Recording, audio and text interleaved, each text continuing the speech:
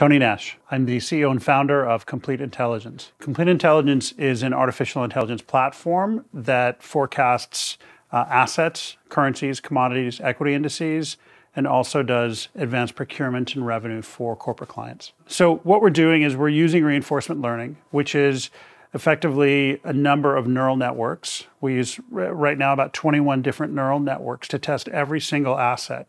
So let's say you have a bill of material for a mobile phone and you've got 7,000 items in that mobile phone, okay?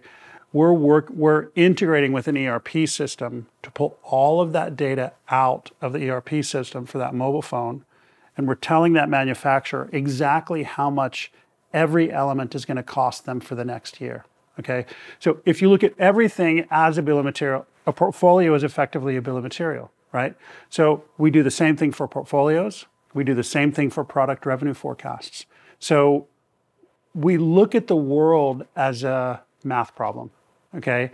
It doesn't matter if it's gold or a diode or plastic or crude oil or Japanese yen.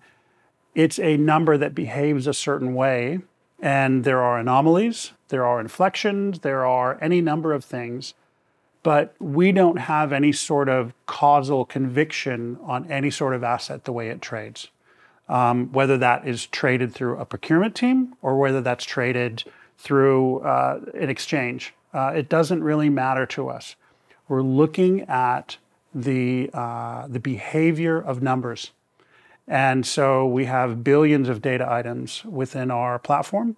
We're running billions of calculations within our platform, and we're testing more than 1 million different potential drivers for that element. So we're not enforcing any sort of causality or any sort of driver environment on anything, right? So, and the underlying hypothesis of what we're doing is very simple.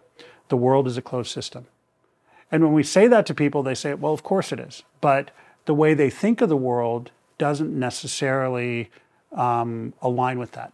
And so from day one, the way we've built our approach, the way we've built our platform, all has the underlying assumption that the world is a closed system and everything is a trade-off.